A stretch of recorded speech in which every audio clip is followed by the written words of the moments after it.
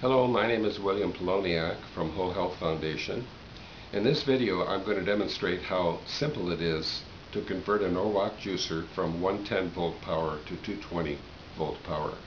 Many countries in Europe and around the world use 220 or 230 volt power, and the motors are all able to be adjusted to 220.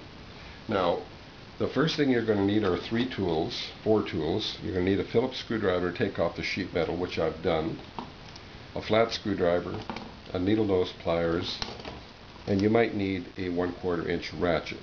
Now, the first thing you do is you loosen the bolts on the back of the motor plate. Now you notice I have the juicer tilted so it's easier to view. You take off the back plate, and in here I'm just going to point out first what you do.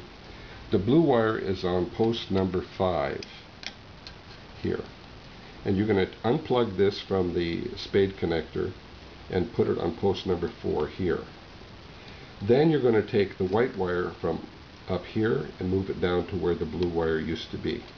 Now I'm going to do that and show you what to do. So you get your needle nose pliers in here. Try to get my hands out of the way so you can see what you're doing. You pull it out post number 5 and you put it on post number 4. Then you take the white wire from the top and put it where the blue wire used to be, down here on post number 5. And that's all there is to it, my friends. If you like this video, please tell a friend. And if you want to get a hold of me, my phone number is 760-753-0321, and don't forget the country code.